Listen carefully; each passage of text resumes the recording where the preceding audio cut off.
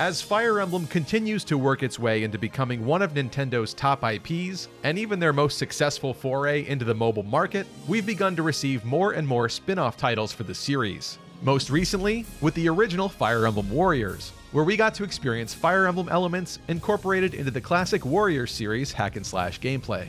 After the overwhelmingly positive fan feedback towards Fire Emblem Three Houses and its cast of characters, and with Intelligent Systems and Koei Tecmo having teamed up to develop it, supposedly with much of the work resting solely on Koei, it probably seemed only right to then step back into the world of Fodlan for yet another Warriors romp with its roster, and continue this newfound partnership between the two entities. Which brings us to Three Hopes. So, should you buy Fire Emblem Warriors Three Hopes? The short answer is probably, as long as you find enjoyment in the gameplay of Warriors titles, which is largely comprised of racing across battlefields and destroying hordes of enemies with devastatingly powerful special attacks. Gone here are the typical turn-based elements of the Fire Emblem games, and while many Fire Emblem mechanics have found their way into Three Hopes, including the exploration of camp, training your units, support conversations, tea times, and managing skills and equipment, the battle gameplay here is what significantly differs the most. The same character stats have also translated over, but even they can tend to do slightly different things here. Even though many aspects of this game will be familiar if you've experienced Three Houses, don't go into this expecting the exact same kinds of gameplay and strategic thinking. Persistent, yet lazy criticism of the Warriors series over the years tends to refer to these games as mindless button mashers. And while that certainly can be true for some players, and the games can be played that way, when regarding this one specifically, quite frankly, I find it pretty dismissive to think that mindless gameplay is all that this game will have to offer. There's definitely much more to it. But yes, it's still going to be a fast-paced live-action hack-and-slash. And if that just doesn't do it for you, then ultimately, you probably won't have a great time with it. But you know what you will have a great time with, though? Today's video sponsor, the one and only Raid Shadow Legends. Something that I've realized over the years is that I think my favorite aspect of Raid is the sheer variety of champions and their designs. There's not a lot of games out there with such a varied cast of playable characters from a bunch of different races and species, and yet they still manage to be excellently crafted with really cool appearances and designs. There's so many really awesome ones. Raid Shadow Legends just celebrated their 3rd anniversary as one of the top mobile RPGs, and Raid's Doom Tower is one of my favorite features added to the game. This challenging game mode features a bunch of scary bosses across 120 levels for you to slay. This month is a jam-packed one for the game. They've got the Path of Light event going on where you can explore branching paths and get the rewards that you want the most, and even a special event to get a really solid new character, Deliana. All you have to do is play Raid for 7 days between now and July 20th to get her. Deliana is one of the strongest support champions to ever grace the game, so don't miss her. And for new players, you can enter the promo code MyDeliana in-game to get 50 XP brews, which will allow you to instantly max out your brand new hero to level 50. Alongside receiving a ton of silver. So make sure to do that before July 20th as well. There's never been a better time to get started with Raid, and if you use my link in the description or scan the QR code on screen, new players will also be given a new player starting pack worth about $30 in value to help jumpstart your experience. This includes a free champion Tayroll, 200k silver, an energy refill, 1 XP boost, and also an ancient shard, so you can summon another powerful champion right out of the gate too. These rewards will be in your inbox for the next 30 days only, so please do check it out. Thank you for supporting the channel for those that do, and thanks again to Raid for sponsoring this video. And now let's get back to it.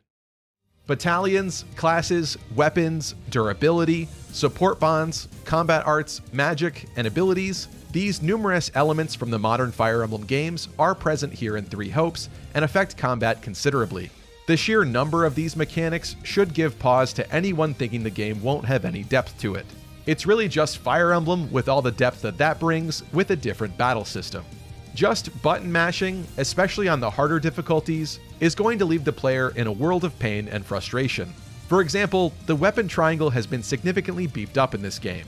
So along with the typical swords beating axes, axes beating lances, and lances beating swords, new elements are incorporated here, like brawling weapons now being effective against magic wielders, magic being effective against bows, and so on. These advantages, in particular, significantly alter the game's flow of combat, and fighting with a disadvantage or poor pre-battle planning, just like the main series, can turn your experience into an absolute slog. And that's your fault. If the rest of the game is anything like the first Fire Emblem Warriors, then it will also certainly present a considerable challenge on the harder difficulties. Take it from me. This is the most pathetic thing. Come on. It's time to move. It's one archer. One archer.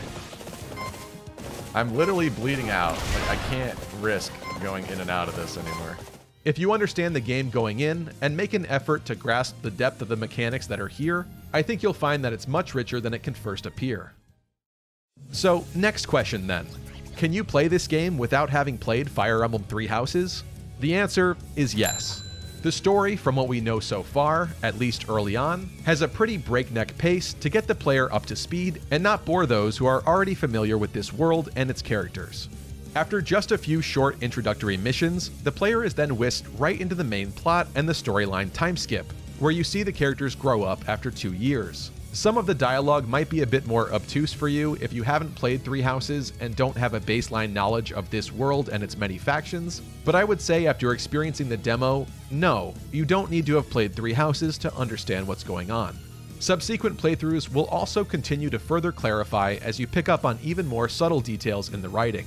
If you have played Three Houses, though, you'll be able to enjoy the added context to many aspects of that original story, and the excitement of seeing various plot threads and elements that have been altered this time around. Even in just this short demo, we've received answers to many long-standing questions left behind by Three Houses. But whether you've played Three Houses or not, I personally believe that you'll still be able to enjoy this game nonetheless. For returning players who have, you'll be delighted to know that the early chapters of the game have already shown some pretty significant signs of alteration, and arguably improvements to those original storylines. Some of the problems that many fans had with the branching routes of Three Houses are seeming to be swiftly addressed in this new altered timeline. While we only know the very beginning of each story, and many of the characters start off in the same place and with the same motivations that they've always had, their paths this time are being taken in slightly new directions. I don't want to include any spoilers in this video, but I'll just say that Dimitri's motivations and reasoning behind his decisions are made much clearer this time around.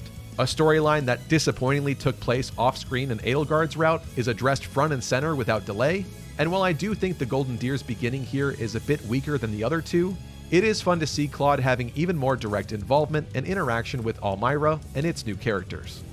Avoiding spoilers, many of the other more fringe characters that were mentioned as a part of the Three Houses story, but never shown on screen, actually make full appearances for the first time here. There are also characters that many fans wished would have been recruitable in the original game that get to finally make their debut here as well.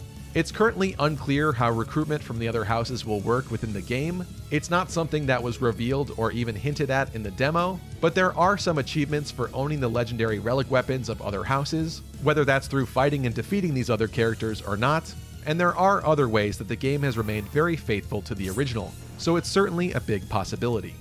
Graphically, the game still looks extremely visually similar to its predecessors, Fire Emblem Warriors and Fire Emblem Three Houses. But there are also some distinct signs of improvement. The lighting effects have been considerably upgraded. Many backgrounds during conversations that were once static images are now seemingly fully 3D, giving a much better sense of scale and depth. Comparing Three Houses scenes to Three Hopes is a pretty big difference.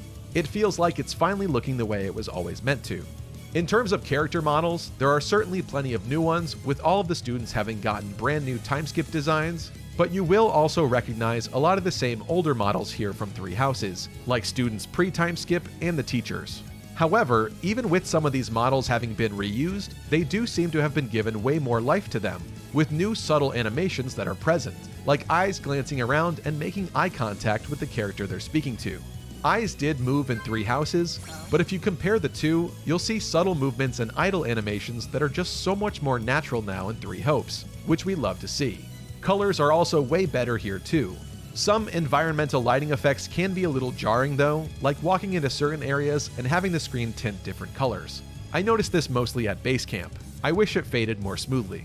From the battlefields we've been able to experience so far, I've really enjoyed the variety, specifically the Imperial Capital map Enbar being one of the absolute standouts for me. Gameplay-wise, they've been pretty fun. However, I will add that there's certainly nothing to write home about in terms of their visual fidelity. The game has to strike a balance between performance and visuals, especially when having to display hundreds and hundreds of enemies on screen at once, so it is understandable. It could certainly be better, but there does tend to be so much going on that it's not that noticeable or important. As far as game performance goes, I've been very impressed in docked single-player mode on the battlefield. In the demo, I experienced no chugging of any kind or frame dips that I was aware of. My biggest complaint in terms of performance would have to come from base camp. Sometimes it's fine, but there will be moments where you're running around from one end of camp to the other, and you find yourself slowed to a crawl. Presumably, this is the game attempting to populate the other side of the map, but because base camp ironically isn't that big and doesn't have that much time or fancy effects like walls to hide what it's doing, it's pretty noticeable.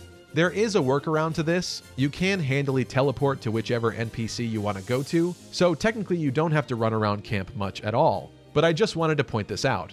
Performance-wise, base camp slowdowns were the worst that I encountered by far. But on the positive side of things, loading screens are incredibly brisk and fly right by, which I find very impressive and exponentially better than Three Houses even. Moving on, the game will not feature online functionality as far as we know, but it does feature local two-player co-op.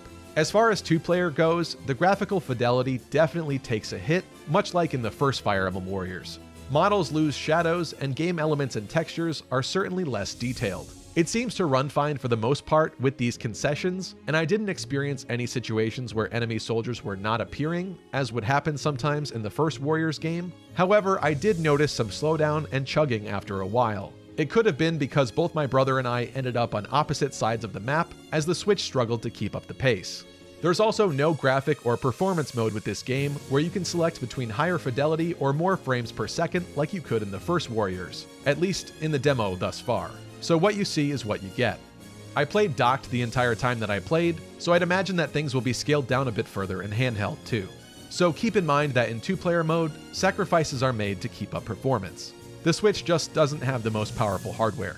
Moving on, this could be because of the winding hallways of some of the earlier maps, and we'll have to see if this is indeed the case for the rest of the game, but I did experience occasional issues with the camera and lock-on system, especially with swifter characters like Petra. It can tend to haphazardly move around and not behave as well as one would hope. You can adjust the lock-on camera in the settings, so more testing will have to be done, but it can certainly be finicky at times. I found Shez to be the easiest character to play as, with a really solid and fast moveset. This does, however, make it more difficult to want to switch to other characters at times, because it's just straight up easier to play as Shez. I can see it being pretty typical for players to develop bad habits by just sticking to the main character. But truthfully, a lot of the fun of these games is with trying other builds and units, and we're quite restricted with the base classes in the demo so far, especially when compared to Shez's unique class Flugel, which is just really good, so hopefully that will change in the full release. Music-wise, the new soundtracks are definitely top-notch and nothing to scoff at, as we've come to expect from the first game. I've thoroughly enjoyed the mix of new and remixed old tracks, and some of the remixes hit really hard and sound incredible, which is great. No complaints here at all. There's even different base camp tracks for each of the 3 routes, so that's fun too. Some of the walking sound effects of NPCs at base camp can be pretty repetitive, a little bit like the trotting sound effects of some of the Cavalier type units, and I do wish we could have the occasional variation to some of these sound effects so that they sounded a little bit more varied, but they're usually pretty easy to ignore. What's even more important though, is that the game will once again feature a large amount of excellent voice acting, bringing back, from what we can tell, the entire original roster from Three Houses, as well as great new talent. There are some moments, like at base camp, where the game is not fully voiced though, which is a stark difference from Three Houses, where monastery exploration pretty much always led to voiced dialogue. But personally, I don't find this to be that big of a deal. The game is voiced where it matters, heavily on the battlefield, in support conversations, and in the story. You just won't hear characters speak when running around base camp doing tasks. Although, it is worth noting that you will hear the shopkeep NPCs speak, and like the first Warriors and Three Houses, they can get pretty old pretty fast. You've got an eye for quality. You've got an eye for. You've got an eye for. You've got an eye for. Without going too far into it, it does look as though this game will be getting DLC that you can purchase later on down the road. The specifics are a bit hazy still, of course, but data mined info has revealed some of the details, so expect future updates there. If all of that sounded appealing to you, then I think you have your answer. Personally, I think from what we've seen so far, this game has the potential to be a much better than expected follow-up, and perhaps even a correction to some of Three Houses' blemishes. Koei and Intelligence Systems might just be going out of their way to please as many fans as possible here, and I love it. In the lead up to the game's release, speculation and hype ran rampant, with a lot of different expectations and, forgive me, hopes for what this game would entail. Personally, I was curious as to how cheesy or how well they would develop this new story with these characters, and so far, I'm more than pleasantly surprised, especially when compared to the story of the original Fire Emblem Warriors. Thank you so much for watching. If you enjoyed this video, slash the thumbs up down below to help it out, share it with your friends, and get subscribed for more Fire Emblem coverage up to the launch of the game, and some helpful guides to come out later. If you haven't yet, check out some of my live streams of me experiencing the demo if you want an even closer look at the game. I think I remember my name. I think it was... Wasn't it?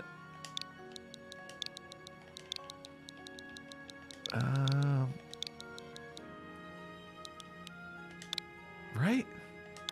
Isn't that my name? Oh my god. It's Shez! Follow us on Twitter if you'd like to get the latest 3 Hopes news and updates as they come out. You can also come chat with us on our Discord server if you want to talk Fire Emblem 3 Hopes and other games with our community there. And a huge thank you to all of my amazing patrons that help to make content like this possible. You guys are the real MVPs. And I'll see you all next time.